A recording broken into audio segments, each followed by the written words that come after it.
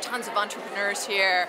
There's every kind of food business imaginable in Hunts Point, and we've also been talking to a lot of people in the community and in the city, and there's a general feeling of you know, so much common ground around food and so much interest in collaborating on this project. And we thought this would be a fun way to bring everybody together. They don't all know each other.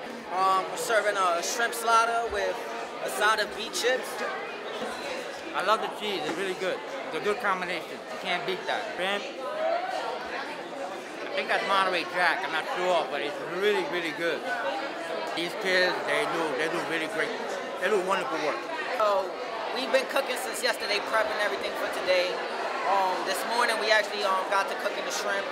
We actually cooked the shrimp back here in a panini grill on site. We toasted our buns. We cut our cheese up. We made our remoulade sauce that has mayonnaise, Dijon mustard,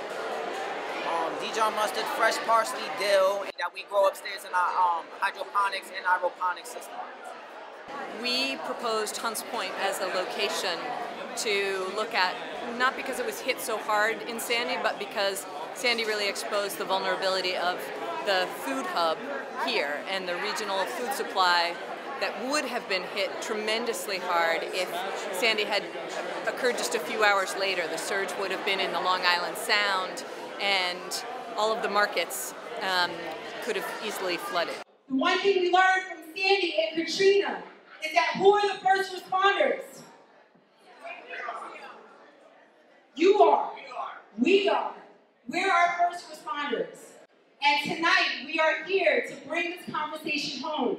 This conversation about what we need to be prepared to look at your shoreline, look at the beaches, look at where the trees are at, look at where the walls are at, and try to come up with a plan that will make sure in the future that this doesn't happen. Don't think that just because the Bronx didn't get hit, we won't get hit the next time. The reason why this 1 square mile is important is because it feeds 22 million people in the tri-state region. If flood hits here, not only are you compromising the food supply, you're compromising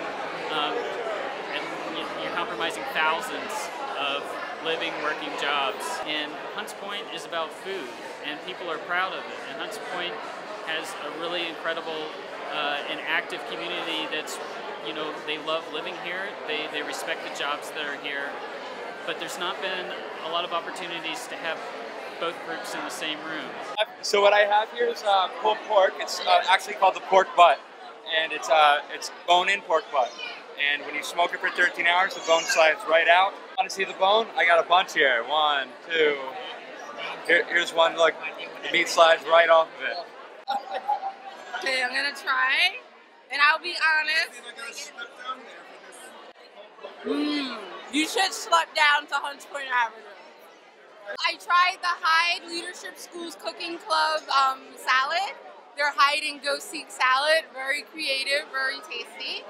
I also had Miss Jessie's chicken and stuffing, I'm a big fan of stuffing.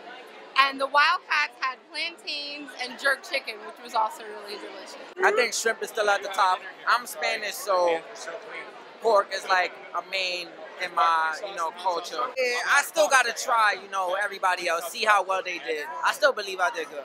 Could have pulled it a little more.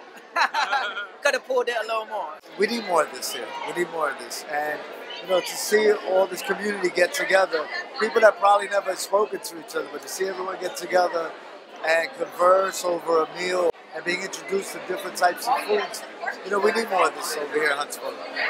If this peninsula could be kept dry, so it's a high and dry spot, then there's likely to be a lot of private reinvestment, and that would be terrific for the South Bronx.